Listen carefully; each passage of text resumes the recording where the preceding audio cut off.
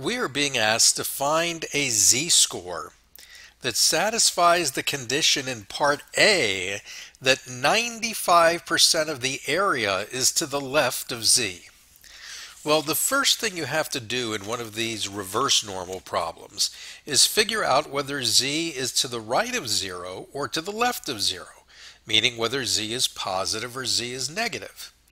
Well, here, if I put z to the right of 0, that would be the area to the left of z, and if I put it to the left of 0, this would be the area to the left of z.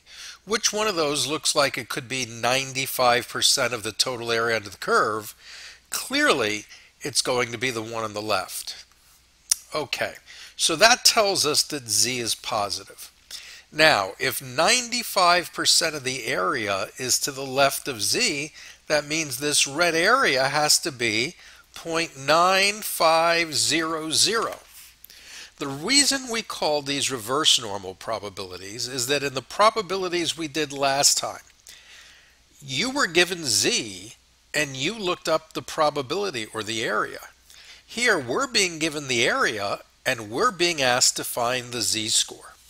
So when we go to our table, we know that we want a positive z-score.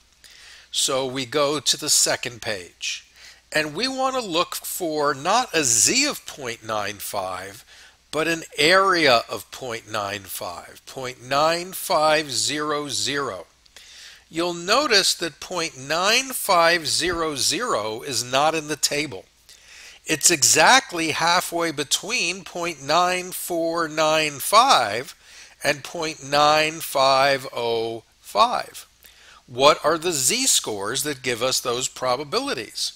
Well, 0.9495 comes from a z of 1.64, and 0.9505 comes from a z-score of 1.65. So we know that the z-score that we're looking for is halfway between 1.64 and 1.65. Well, one way to find the number halfway between two other numbers is to find their average, their mean. Although this is pretty easy if you just realize that 1.64 is 1.640 and 1.65 is 1.650, and so clearly the number that's halfway between those is 1.645, and that is our answer to part A. Now, in part B, it's asking us to find a z-score so that 2% of the area is to the left of z. Now, whenever the percentage to the left is more than 50%, your z is going to be positive to the right of 0. Whenever your z is less than 50% to the left, your z-score is going to be negative. The only way to get a little number like 0.02 to the left of z is to make z negative. And we're going to again think of our probabilities as 4 digits because that's what they are in the table. So now we're going to go back to the table, but we're looking for a negative z, so we have to go to the first page of the table. And we're looking again for a probability. We're not looking up the z-score, we're looking up the probability. We're looking up 0.0200.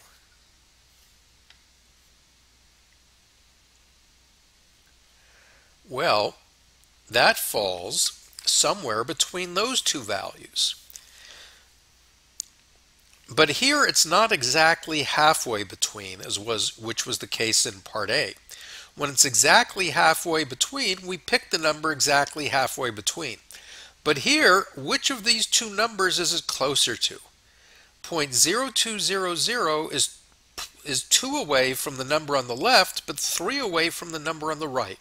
So we pick the one it's closer to, which is 0.0202, and the corresponding z-score is negative 2.05, and that is the answer to part B. negative 2.05. In part C, we want 1% of the area to the right of C. Well, if Z is positive, that would put 0.0100 there, or if Z were a negative to the left of 0, that would make all of this area 0.0100. Obviously, the second area is way more than 0.5. It can't be a small number like 0.0100. So we have a Z to the right of 0. We have a positive Z, so we use the second page of our table, the one with positive Z's. So we're looking in our table. Now, here's what you got to be careful of. Remember, at the top of the table, it's reminding us that the areas in the table are the areas to the left of Z. So when we have 0.0100 to the right, it means to the left we have 0.9900. How did I get that number? 1 minus 0.01.